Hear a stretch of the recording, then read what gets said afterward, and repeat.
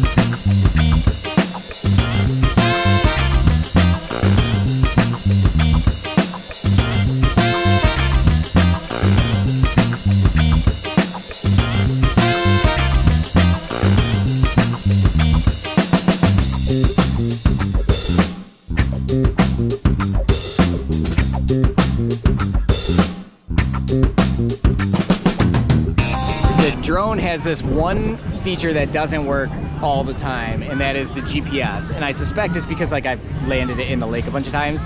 So the GPS stopped working like mid-flight and the battery was dead. So I was trying to land it and it just like took off hard right into the side of the tower, fell in the lake at the sandbar, like right here. But I got it out. It's actually still on, so. Here's something more amazing. So this is, I think, the 5th time this drone has crashed in the lake. But this is the one I crashed. I'm gonna turn it on.